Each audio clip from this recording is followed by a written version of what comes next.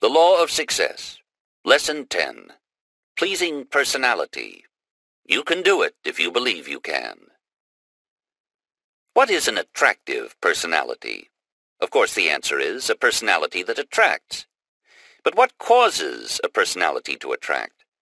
Let us proceed to find out. Your personality is the sum total of your characteristics and appearances which distinguish you from all others. The clothes you wear, the lines in your face, the tone of your voice, the thoughts you think, the character you have developed by those thoughts, all constitute parts of your personality. Whether your personality is attractive or not is another matter. By far the most important part of your personality is that which is represented by your character, and is therefore the part that is not visible. The style of your clothes and their appropriateness undoubtedly constitute a very important part of your personality, for it is true that people form first impressions of you from your outward appearance. Even the manner in which you shake hands forms an important part of your personality and goes a very long way toward attracting or repelling those with whom you shake hands. This art can be cultivated.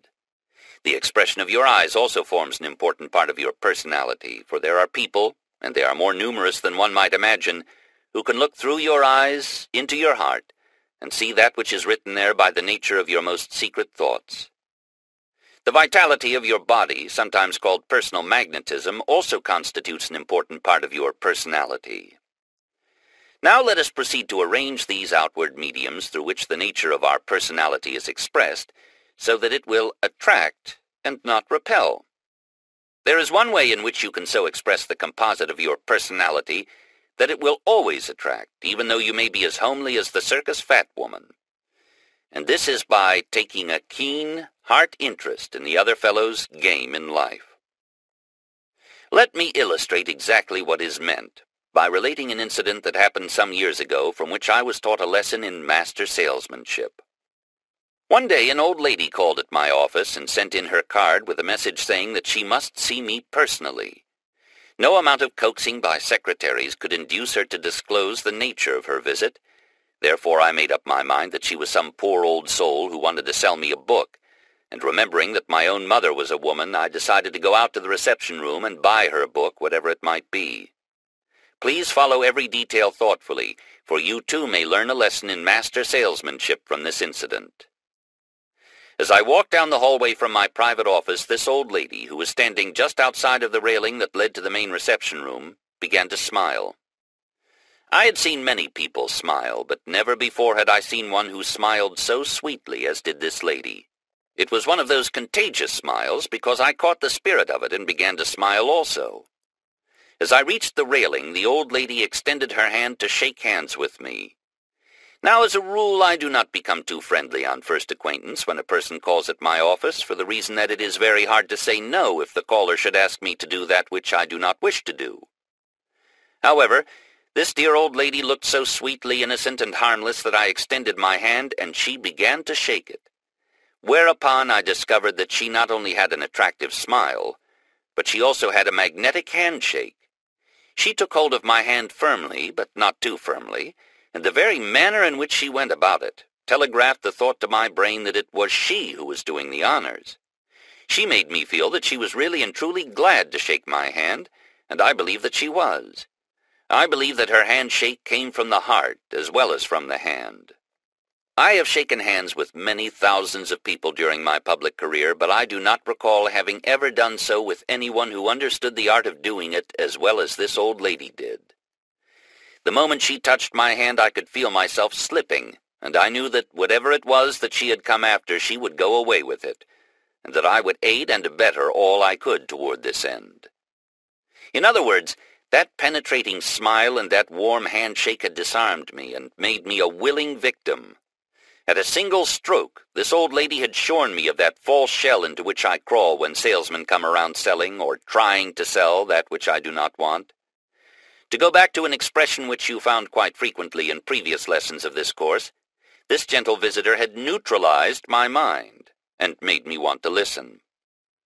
But here is the stumbling point at which most salespeople fall and break their necks, figuratively speaking, for it is as useless to try to sell a man something until you have first made him want to listen, as it would be to command the earth to stop rotating. Note well how this old lady used a smile and a handshake as the tools with which to pry open the window that led to my heart. But the most important part of the transaction is yet to be related. Slowly and deliberately, as if she had all the time there was in the universe, which she did have as far as I was concerned at that moment, the old lady began to crystallize the first step of her victory into reality by saying, "I just came here to tell you," what seemed to me to be a long pause, "that I think you are doing the most wonderful work of any man in the world today." Every word was emphasized by a gentle though firm squeeze of my hand, and she was looking through my eyes and into my heart as she spoke. After I regained consciousness, for it became a standing joke among my assistants at the office that I fainted dead away, I reached down and unlocked the little secret latch that fastened the gate and said, "Come right in, dear lady, come right into my private office." And with a gallant bow that would have done credit to the cavaliers of olden times, I bade her come in and sit a while. As she entered my private office, I motioned her to the big easy chair back of my desk while I took the little hard-seated chair which, under ordinary circumstances, I would have used as a means of discouraging her from taking up too much of my time. For 3/4 of an hour I listened to one of the most brilliant and charming conversations I have ever heard, and my visitor was doing all of the conversing. From the very start she had assumed the initiative and taken the lead, and up to the end of that first 3/4 of an hour she found no inclination on my part to challenge her right to it. I repeat, lest you did not get the full import of it, that I was a willing listener.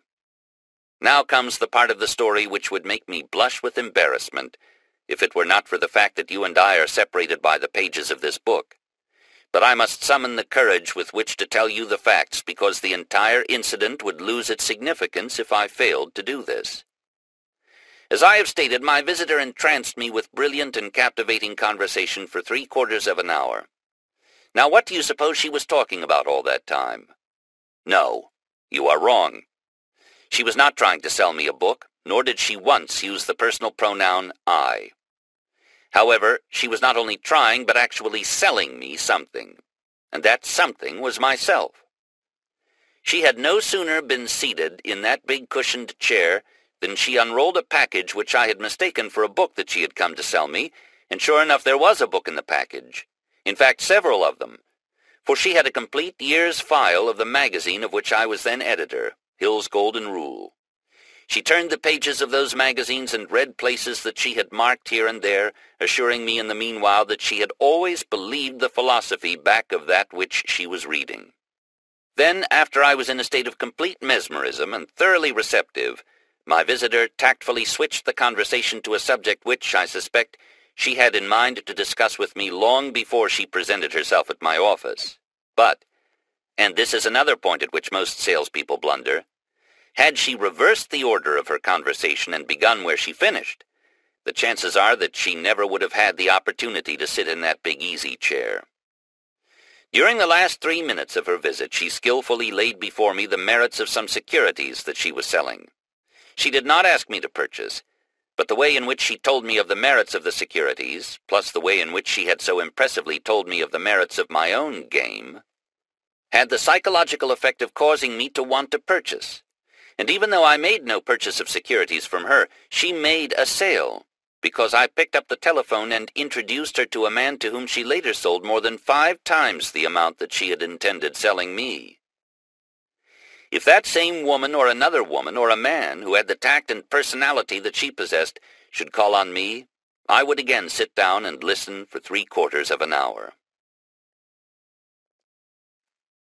We are all human, and we are all more or less vain. We are all alike in this respect. We will listen with intense interest to those who have the tact to talk to us about that which lies closest to our hearts. And then, out of a sense of reciprocity, we will also listen with interest when the speaker finally switches the conversation to the subject which lies closest to his or her heart. And at the end, we will not only sign on the dotted line, but we will say, "What a wonderful personality!"